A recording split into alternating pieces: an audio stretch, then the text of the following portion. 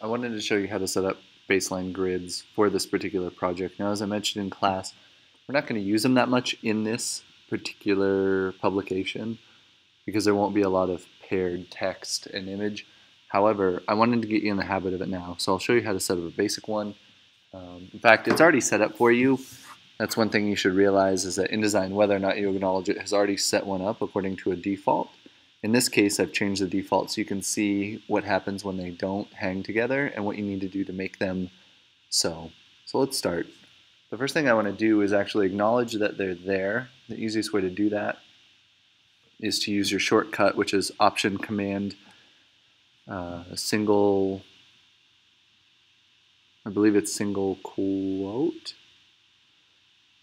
But down here is the longer menu-based version, show baseline grid, and that's going to pull up a series of horizontal lines. This is your baseline grid, and the way you change this, right now you can see the type doesn't sit on the baseline grid, and that's the whole point of the baseline grid, is that the baseline of the type sits nice on the grid, flush and everything. So we're going to need to change that. So I'm going to come up to my preferences, and I'm going to go to General, and I'll come over to Grids, and up here is everything baseline grid related. So the first thing I'm going to do is change this to an olive green.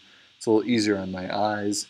The next thing I'm going to do is start this relative to the top of the page. You have the option of margins, and we'll come back and fill in this with a very specific number, but for now I'm just going to make it relative to the top of the page. The increment will be defaulted to 12, but this number should correspond to whatever it is in your particular body copy typeface. So if it's 11 over 13, that number should be 13. If it's 8 over 10 and a half, that number needs to be 10 and a half. For me, this type is set at 10 over 12, so I'm going to plug in 12 points.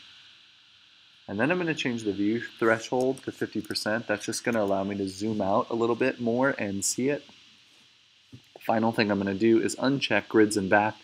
That'll mean my baseline grid floats over the top of all my text and images, so that if I have any full page imagery, I can still see them. The grids, that is, not the images. I'm going to click OK, and you'll see how that changed a little bit, but not much. The next thing I want to do is begin the baseline grid to the top of my predefined Cheech-old-esque text box.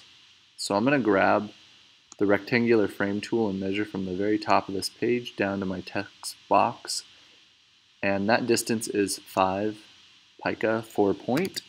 I'm going to copy that, pull up the grids panel again, and plug this number in there, and click OK. Now you can see that the grid begins with my text box. However, as we look at this, the type is still floating above the baseline. So the final thing that I need to do is go to Object, Text Frame Options, and in order to do this I do need to select the primary text frame that I'm working with. I'm going to go to Baseline Options and change the offset from Ascent to Leading. They all have their uses, and as you become more well versed with InDesign, you'll know when to deploy one opposed to the other. But in this case, we are going to use Leading, and you can see that these sit now right, nice, and perfect on the baseline and are aligned. The reason why this one does not is because of my paragraph style. I've elected to use a half-leaded line to space paragraphs so that when you, instead of a full leaded line, this is now a half. So every other paragraph will sit on the lines. For me, that's good enough. If you were really looking to see what it looked like with the full line on every single one, we'll go into indents and spacing, and I'll change this to 1 pica. And there they all sit. Hope that helps. Let me know if you have any questions in the comments.